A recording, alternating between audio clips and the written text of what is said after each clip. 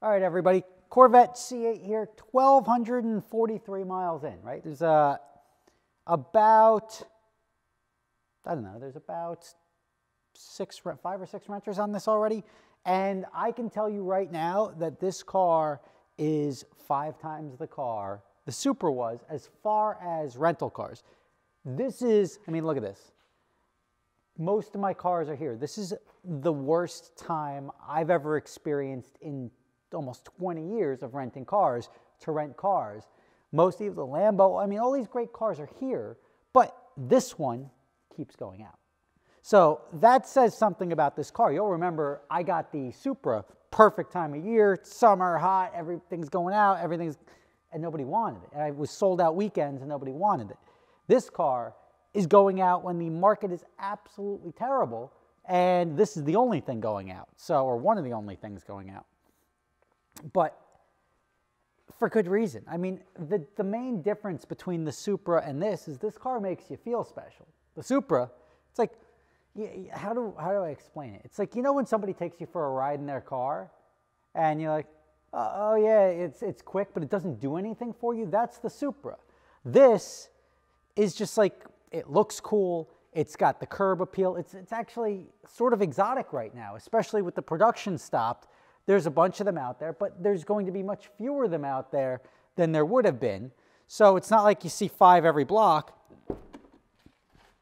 But I mean, there's just something about this car that makes you feel good. And you feel a little bit, it gets you right here. You know, it gets you excited. You know, it's like, all right, let's do this thing. And this car does that, whereas the plate isn't holding up so well at whatever, but we got a couple of weeks. Hopefully, you know what? I never thought about this. I don't know whether or not I'll be able to get a physical plate. If these DMVs and everything are closed, I may run into an issue where I have business on this car and it can't go out, because we're about like 2.5 weeks away from that plate expiring. And if these DMVs are closed or whatever government agencies are closed, and I can't get that actual metal plate, I'm going to be in trouble. Unless we're just going to run it. I mean, the government will probably have, I'm sure I'm not the only one dealing with this problem, the government will probably have some sort of way around it. But the fact that this car is exotic doesn't exempt it from still being sold to weenies. And the good thing about weenies is that they sort of find everything that's wrong with a car, but the bad thing about weenies is that they turn anything into an issue. Now, the only issues I've seen so far, it's and part of it's like the YouTuber thing. Everybody's looking for something to be like, I'm the first one to discover a paint bubble in my paint. And I get these as like news articles on my Google News feed. There was one where they forgot to put the screws in the front, what do you want to call these, air deflectors, and they have 3 screws, 1, 2, 3 coming from the back, securing that, and the one car that the guy was doing a clear bra on didn't have the screws in either of those. It appears there are no screws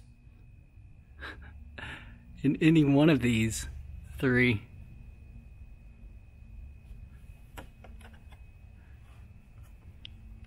This one's easier to see, I suppose. Yeah, well, like, it is what it is. Get the 3 screws, put them in, the dealer will do it. That's where it's a warranty. You still have to remember it's a first-year car, right? It's not, nothing is going to be perfect. And you know, it's just, there's stuff on Ferraris that I'm sure it's like, oh, yeah, we didn't see that. Forgot about that. Giuseppe, we'll give you something.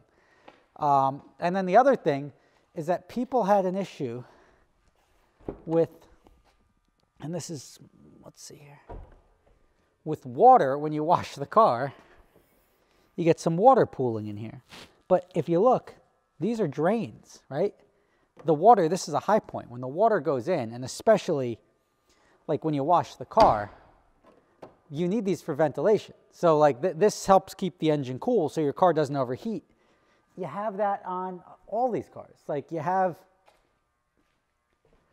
think this Ferrari, when you wash it, doesn't get water all over the engine bay? Absolutely not. I'm not going to use my Corvette because it's an aftermarket hood. but it's not a problem that is solely exclusive to this. It's a problem that you have on essentially cool cars with cool design features. And you're going to get places where water will collect, or like, oh, wow, there's like soap and water collecting in there. You drive and it blows away or it dries off. It's not really a big deal. So people make a big deal about stuff like that. But I can tell you, every single customer that's rented this loved it. Every single one of them. So whereas the Supra didn't rent once in 2 weeks, this one was essentially nonstop since I got it. And the customers, one of them actually went out and bought one, and his kid is ordering one. It's going to be a while before that one comes in. But the guy paid a lot. He paid over $100 grand for one of these because he wanted one. And it's good reason. I mean, they're cool cars. Now, don't get me wrong. As I said, it's not the end all of cars. It's a great car, but it's not the end all of cars. But it's totally worth driving, and it's a totally fun driving experience. So that's something that you have to realize. That's why this is going to make a great rental car. That's why I ordered a couple of them, because at the price point, for the guy that wants a good, fun weekend car or something like that, this will do it. And you get a car like this. I rent this car for about $1,000 a weekend, where the Ferraris, the new ones, or the Lamborghinis, $2,000 a day. So you get a lot of value out of these cars. And even the Z06 over there, Z06 convertible, I mean, once I get, and now, I mean, I think they're even pushing back the production on the other Z06s. Once they get the other cars in, or once they get the production started on the Z06, I'll probably get rid of this. I don't even know if I'm going to get rid of this once my convertible comes in. That's going to be towards the end of the year, because that thing still is an awesome car. And this will be definitely a car that people want. But for people that call me up, like, I want a blank convertible, this isn't going to cut it. This is not a Corvette convertible. It's a Corvette Targa. You don't push a button and the top goes down.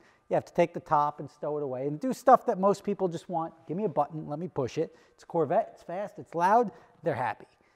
So all in all, this car, happy with the purchase. I've turned down a lot of offers on this car. This car is going to stay in the fleet for, I would say, I mean, depends how many other ones I have come in. If I get 5,000 miles on this one by the time another one comes in, maybe I'll sell this one and get the other one and reset the odometer. So when the market does normalize and the other people start getting their cars and everything like that, if I have a car like this with 15,000 miles on it, you're going to have a depreciation kick that you wouldn't have if I sold it with, say, 5,000 miles on it. It's much easier to get rid of at that point in time. But again, exciting. Still a fan of this car. I'm thinking the wing, without the wing, makes it look slightly more exotic. But I guess to each his own, right? Like, I think it's cool. I think this car fits in with these cars very well. And that's saying something. I hate to keep kicking praise at this car, but don't take my word for it. Take my customer's word for it. Like the Supra, again, quick. Like, it's a quick car. Maybe I'll get the Supra and see which one performs better. But I'll tell you what, I don't care if the Supra outperforms this, which I don't think it does. I'll tell you what, this is much more fun. And fun, good looking, popular. That's good. Like, thumbs up. Again, check it out if you haven't checked them out. Go to the configurator online. You can spec your own car, see what it costs. For 60, 70, even 80 grand, you're going to have a tough time finding a better car for the money. Rob Ferretti, thanks for watching.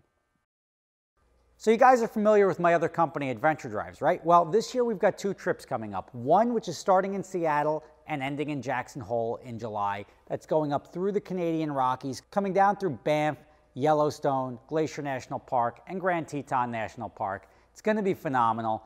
Also, we're going to be going to Scotland in October. We're going to be doing Scotch distilleries, playing golf at St. Andrews if you want to do that, walking around, seeing lakes, waterfalls, driving the North Coast. It's going to be an amazing trip. Prices start as low as $2,500 per person for the shorter trip in Scotland, about double that for the longer trip in July. If you're interested in going, check out the link in the description.